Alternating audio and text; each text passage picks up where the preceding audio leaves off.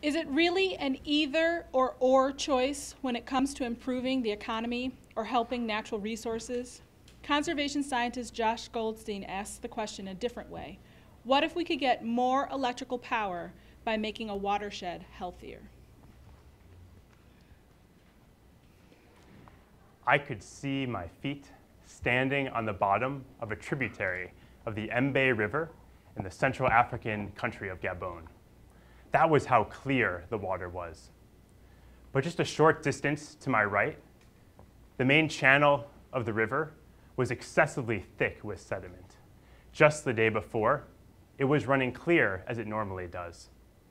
We couldn't have asked for a better display than that chance encounter in the field provided for us.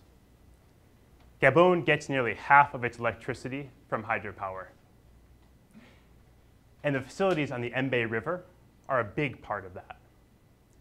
What's more, Gabon is working to expand hydropower production to meet growing energy demand.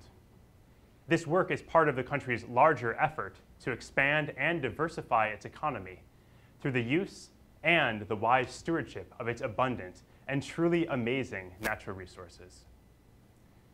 Those goals sounded exciting in concept, and also a bit ambitious, as I stepped outside the airport in Gabon's capital city of Libreville 2 days before. The nighttime darkness was a stark contrast to the bright lights shining inside. While a backup power supply provided light to the airport, the city itself was experiencing a power outage. It's a periodic occurrence that's part of the rhythm of life in Libreville. One reason for this is that the hydropower facilities on the Mbe River work as close as possible to full time, yet face challenges in doing so. Hydropower depends on a well-functioning reservoir. In recent years, there have been more and more challenges that have made that difficult for the Mbe River facilities. Low water levels in the dry season, sediment filling up the reservoir and reducing storage capacity, and that makes the challenges in the dry season even worse. The Mbe watershed has rugged terrain, highly erodible soils, and intense rainfall events. Now you add on top of that pockets of loss of forest cover and unsustainable practices in logging, mining, and road maintenance, all upstream of the hydropower facilities, and it's collectively becoming a real problem for power production and for the natural system.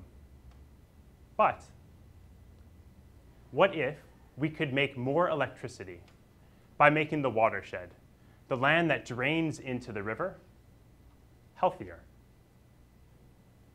Now, the night before we stood in that tributary in the river, we had one of those really intense rainstorms in the watershed. And the rain beat heavily on the tin roof above us as we all tried our best to sleep that night.